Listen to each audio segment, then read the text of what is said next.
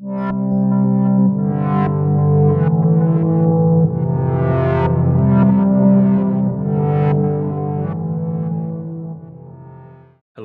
I'm Bretton, one of our MCAT tutors here at Inspira Advantage, where we help students get accepted in medical school and other professional programs. Today, we're going to explore the complex roles of tumor suppressors and oncogenes in cancer biology, a really important subject for the MCAT.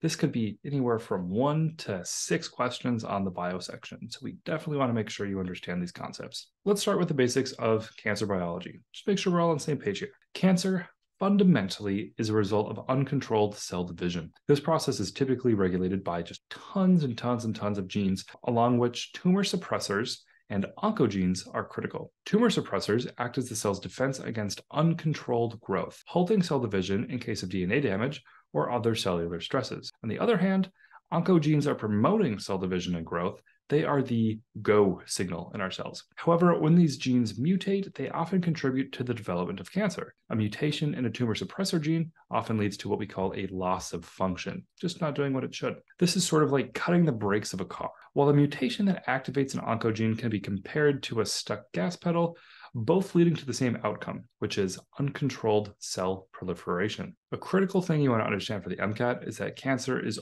always due to a gene mutation. You can expect to see anywhere from, like I was saying, 1 to 6 questions on the MCAT that require you to really understand what cancer is and what causes it.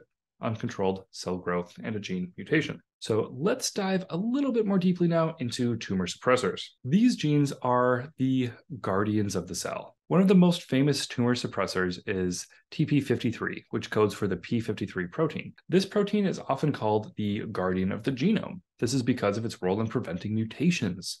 When DNA damage is detected, p53, the tumor suppressor, will stop the cell cycle to activate DNA repair mechanisms. If the DNA damage is irreparable, then p53 will initiate apoptosis, saying, hey cell, you are too damaged to repair, you need to kill yourself so you don't cause cancer. This sounds pretty good, and it would prevent cancer. So how could this then cause cancer? Well, imagine a scenario where TP53 is mutated and loses its function. The cell now lacks its primary defense against DNA damage, allowing mutations to accumulate, potentially leading to cancerous growth. Essentially, the cell is losing its ability to put on the brakes of the cell's cycled. Moving on to oncogenes, these are genes that typically promote growth and cell cycling. These genes don't take nearly as much brainpower to figure out how these things could lead to cancer. If the genes are mutated in some way that causes them to become overactive or expressed at higher levels, then we start to get uncontrolled cell growth, aka cancer. To keep using the car metaphor, this is like putting the gas on the cell cycling. So as we can see here, we've got our green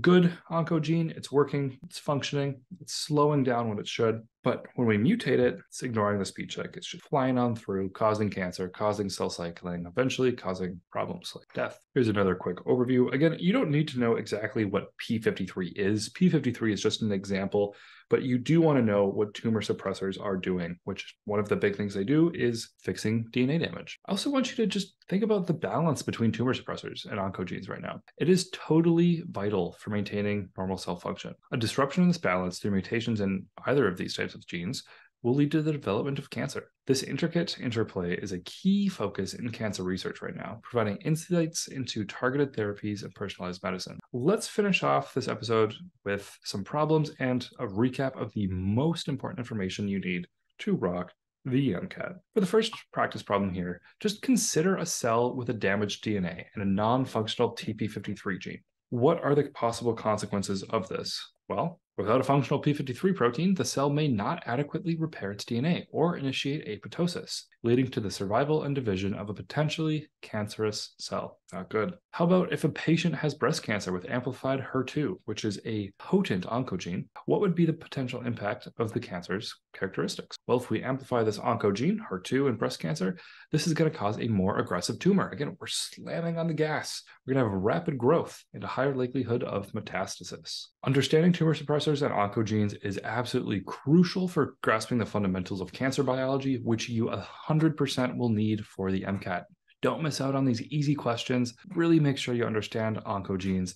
Add these bad boys to your Anki deck, and you will be absolutely okay. The big things you need to take away from this episode: cancer is caused by mutations in genes, not mutations in proteins. It is at the genome level that we are having cancer. 2, tumor suppressor genes are fixing mutations, causing dysregulated cells to go into apoptosis and overall slowing down the cell cycling.